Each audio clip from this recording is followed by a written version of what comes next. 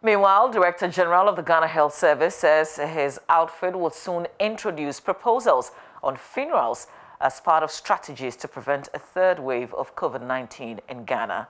Dr. Patrick Kumar-Boaje says a third wave is imminent if the current spate of holding social events without regards to COVID safety protocols continues. Here's Ohim Interior's report.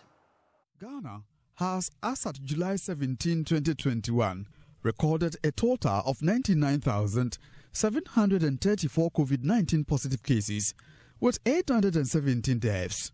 The country's active case count of 3,466 leave health authorities worried. Director General of Ghana Health Service has been explaining why the country is experiencing an upsurge in cases since December. The emergence of new variants with high infectivity further complicates the currently observed and currently non-adherence to COVID-19 safety protocols. Other threats include the outbreak of cases in the neighboring countries, surges in Ashanti and Greater Accra, which is the main hotspot in Ghana, low vaccination coverage so far, and the entry of the Delta variant into the Ghana, and lastly, but not the least, outbreaks in some of our schools.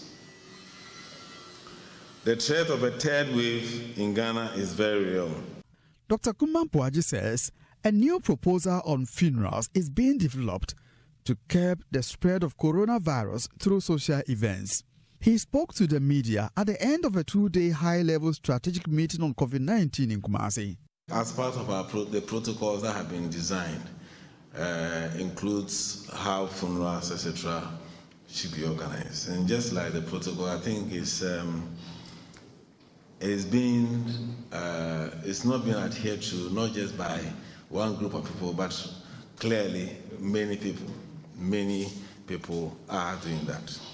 We are in discussions coming up with a proposal that limits the spread, that makes it safer, and whilst people still go ahead and have a funeral, we think that it's such a deep cultural thing that it is not something you can just wish away. And so we have a draft protocol that we are sharing to ensure that, how do we ensure that we still have our funerals in safety?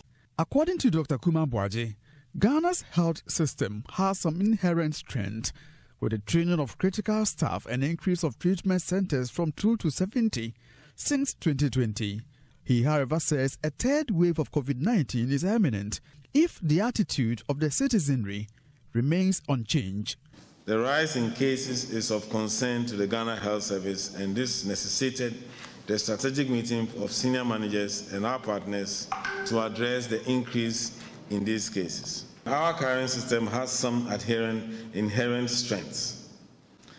Capacity for case management has been strengthened with an increase in the number of treatment centers from 2 to about 70 currently, with a treatment center in each region. Training of critical care staff and the provision of equipment has also been implemented. The establishment of the Ghana Infectious Disease Center is one. The establishment of electronic data collection, a robust laboratory capacity from 2 in the early 2020 to 400 total currently. We also have a capacity for genomic sequencing as a country.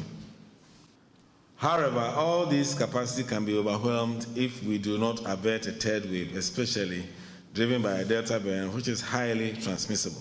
Meanwhile, Ghana Health Service has been outlining some measures to tackle COVID-19 upsurge in the country. We want to mobilize all our opinion leaders, our religious leaders, traditional leaders, key influencers, etc., in putting in place contextual risk communication messages for locations such as schools and workplaces. We will continue to scale up our testing capacity for COVID-19. We will scale up the use of antigen testing. Antigen testing will be used as part of our rapid response in locations where there are outbreaks such as schools, workplaces, and points of entry. That's our borders, our ports, etc. We will strengthen our contact tracing and quarantine isolation. On the areas of vaccine, importance of vaccine in limiting the transmission cannot be emphasized.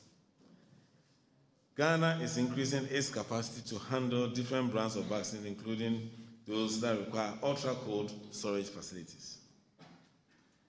Ghana is trying to source more vaccines to cover as many people as possible, and we'll be prioritizing hotspot areas, districts, highly populated areas, and at-risk groups, that is persons over 60 and above. Despite all these efforts, vaccine hesitancy needs to be tackled so as to ensure the maximum vaccine uptake when the vaccines are available.